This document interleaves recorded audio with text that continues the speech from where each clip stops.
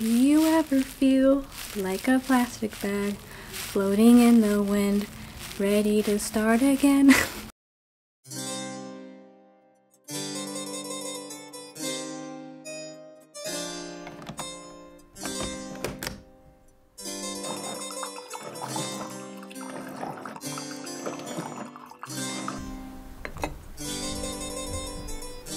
Good morning, trying out that lifestyle YouTube vlogger introduction. How was that? Not bad. So I just woke up, if you couldn't tell by the fact that my voice still sounds like it's a sleepy, wakey voice, and I'm very puffy in my face. I get puffy, and then it goes down when I'm up for a little bit. So I woke up way later than I should have. I woke up at like 10:30. I thought an hour would be enough time, but I sat in bed reading not so good texts. I have a ill family member in the hospital, so that's a little bit nerve-wracking. I don't really want to go too much into it because it's not my information to give, but I can't go see them. They live in a different state, so there's nothing I can really do at the moment unless I decide to fly out there, and we'll see if that happens. But digressing, that's not what we're talking about today. We're talking about me getting a new tattoo. I'm very excited. I'm also nervous. I'm a bit frazzled because of that news that I got earlier, so if I seem all over the place, that's why. Today, I'm getting my chest tattooed, which is fun and exciting. It's scary because it's right here. I can obviously still hide it with the t-shirt and all that jazz, but it is right here, front and center. So, yeah, I don't know. It seems like a bigger commitment than getting like something on your arm or on your leg, you know what I mean? So, we'll see how it goes. I am getting my tattoo done by Marina Tattoos. Here's her Instagram. She has a black and gray like stipple shading style. It's kind of more minimal. I really like it. It goes well with the tattoos I already have on my arm here. I feel like they have a very similar vibe where they're just kind of more minimal. They're not fully packed in with a lot of black or a lot of color. So here's my idea. My idea is to have it look like someone is putting on a necklace for you, and that is what I asked for. And then I asked for it to be like Victorian hands with like lacy cuffs, and I'm very excited. She sent me over the design, so here's what it looks like. She knocked it out of the park. I think it looks so good. I love how the hands look a bit vampiric. I love the style of the necklace. And the reason why I wanted this is because I like the tattoos that kind of curve in onto your chest, so it's not taking up your whole entire chest. It just kind of like they dive in. And then I wanted some sort of jewelry piece here, because that way if you wear necklaces or if you don't wear a necklace, it still looks like really nice. So that's like kind of my idea with it. I thought it would just look really cool, and hopefully it does once you actually stencil it, because it's one thing to like see it on paper, but another thing is to actually see it on you. Hopefully I explained everything well enough to you guys. Marina Tattoos. Getting my tattoo at noon. It's now 11 o'clock, so that means I gotta get moving and rolling, because I haven't ate anything yet, and you know, you gotta eat something before you get a tattoo, otherwise you're gonna have a bad time, and I have no idea how long this tattoo is gonna take. I'm gonna go ahead and eat something, finish drinking this, and put on the numbing cream and figure out what a good shirt is to wear while getting a whole chest piece done. I think a like spaghetti strap tank top will work. And then I'll pick a black one, so that way, you know, no one's nervous about getting ink on anyone's clothes, because I know like I get nervous whenever someone wears a white shirt or a shirt that looks nice whenever I tattoo them. So I'll make sure to pick something that hopefully make her also feel like it's fine if she gets ink and blood on it, and call it good. So I'll check in when I'm about to leave. I didn't actually go. A few days later. Hi, it's a couple days later since I last talked to you guys. Hi. Hopefully I did a good job of explaining the tattoo I'm getting today, who's doing it, and all that jazz, but I ended up not getting it done on the day I originally was filming this vlog. It's Saturday, and that was filmed on Tuesday, or was it Monday? I ended up having to reschedule with her, and I feel so bad. I had a family member that was in the hospital, and then that happened before the tattoo appointment, and then they had gotten worse on that day, so then I got like really bad anxiety, and I just asked if I could reschedule. She was a sweetheart, so green flag there. She just seems like the nicest person. No complaints. She understood completely. I definitely didn't do it in the best way. I did it like very last minute because I was trying to get myself to go, as you could see with that vlog, but I just ended up just not being able to due to anxiety and stuff. So I do appreciate her rescheduling me last minute. I feel really bad. But today it's gonna happen. It's gonna happen today. I just don't know how it's gonna feel. I am using numbing gel. I'm using the Hush numbing gel. I've used it once before on my shin. Since I got my right shin tattooed, I tried it out on my left shin just to see the difference. And it did help with the pain, obviously. So that was my test trial to see if it would work on my chest. And so I'm gonna try and do, it does seem like a tricky situation to try and wrap it around your body. I tried doing that on whatever day that was, Tuesday, Monday, and I feel like I was wearing a armor of saran wrap. So we'll see if I do a better technique today or if I'll just end up with another armor of saran wrap and then I'll have to awkwardly try and take it off there at the studio. So I'm gonna do check-ins throughout the day. I don't know how much I'm going to film. I don't like filming the tattoo artists and the shop. I feel like, you know, they're not asking to be on YouTube or anything. That's just me. So I probably will try and film footage like outside of the shop, and then if there's some downtime between me filling out paperwork and her getting set up, I'll make sure to film like the interior if I have time. But otherwise, it's just gonna be more like a before and after. So before, ooh, nothing. There's nothing here. Wow. After, hopefully some cool design that I don't tap out on. I don't know how long it's gonna take. For some reason, I always feel awkward asking artists like how long they're supposed to take, because whenever people ask me that question, I can give like a rough estimate, but since I'm still pretty new, I'm not the best at guessing. I'm hoping it's kind of like 2 tattoos in one, so like 4 hours I'm hoping it'll be done by. Okay, I've been talking for like 9 minutes, so already on top of another intro I made, which is probably like 5 minutes at least. So I'm gonna go. I'm rambling, but I'll check in with you guys when I have my numbing stuff on. I'm not gonna film it because it's like an awkward spot. I don't know. No one needs to see me put on numbing gel. This is the only one I have planned for this year, besides ones I give myself, because finding people is difficult. So if you live in Oregon, let me know if you want a tattoo. I'm an apprentice right now, so got my apprentice rates going on. If you want a tattoo in February, let me know. Okay, I'm gonna go. See you guys in a little bit. Do you ever feel like a plastic bag floating in the wind, ready to start again? Well, hello. It is 10:40, so I'm gonna be leaving here in like 20 minutes. So I figured I'd check in with you guys. I am all wrapped up. That's my character.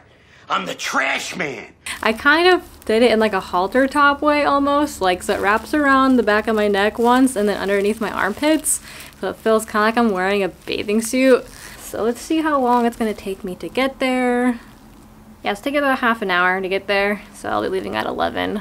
I'm so nervous, oh gosh. I don't think I have anything else to share with you guys. I'm gonna bring my headphones. I downloaded some 2 Girls, 1 Ghost podcasts to listen to in case she doesn't want to talk. I don't know, because she'll be right here, so I don't know if it'll be awkward with me talking. I don't think so. It's mainly breathing. I feel like that's gonna be a little weird. Well, see you guys when I'm there and ready to walk into the studio. Made it, hopefully. I found a parking spot, but Portland can be kind of confusing with the parking restrictions. They're pretty good normally about putting up signs, so that way you know if it's a 1-hour parking, if you're not allowed to park there unless you have a parking permit for the area or the neighborhood you're in. I don't see any signs, so I'm really hoping I'm okay, and this is just like a neighborhood where you're allowed to park here if there's a spot open. But I'm always like slightly worried that there's something I don't know lurking around. It is a nice day out, and I do think I'm pretty close to the shop. I think I'm like a block away.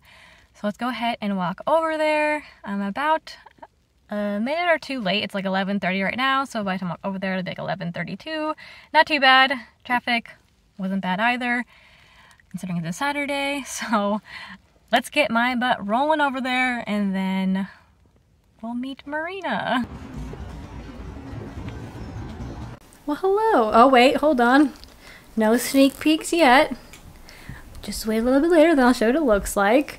I just got back home from my tattoo with Marina. I filmed a car portion of this, but I honestly think I was so tattoo brain, yes, that I don't think anything made sense.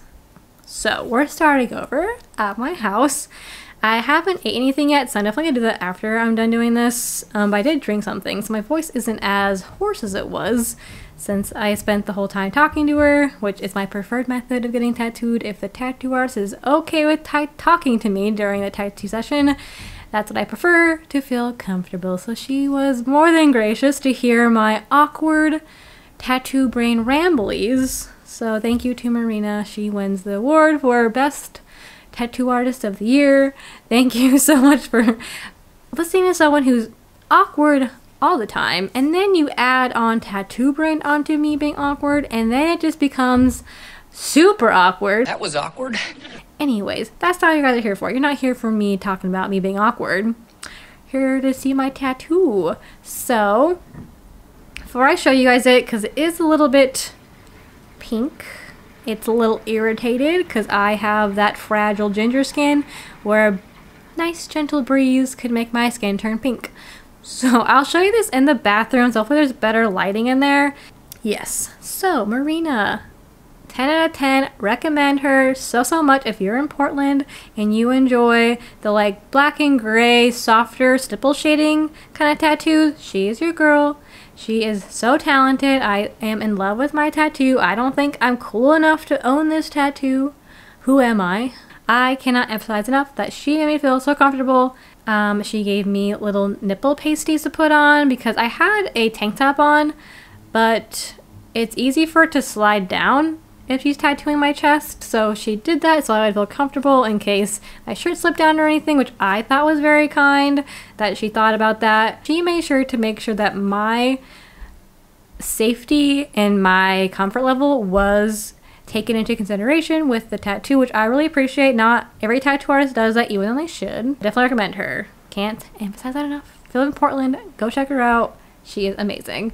The tattoo took 4 hours, which I'm glad I was accurate in my guesstimate, because it's awful when your brain is prepared for a certain amount of time, and then when you go over that certain amount of time, your brain's like, girl, what are we doing here? Can we stop now? Please? I'm done. So luckily I was pretty accurate with it being 4 hours. She was right about on the money with 4 hours, and I would say that she's a pretty quick tattooer in that case, because 4 hours seems like pretty average to quick in my opinion. So I think that it's nice that she is very careful about what she's doing, but it's also pretty quick at it in my opinion.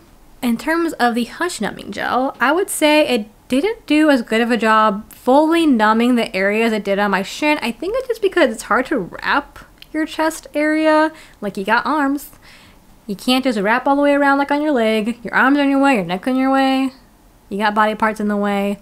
So I think that's why it did numb some areas. Like when she first started out, for the first like 20 minutes I didn't feel anything, but pretty soon afterwards I did feel pain. It was nothing awful. It was maybe between a 2 and a 3, maybe up to a 4, but mainly hung out in the 2 to 3 area. Definitely very bearable, not that bad.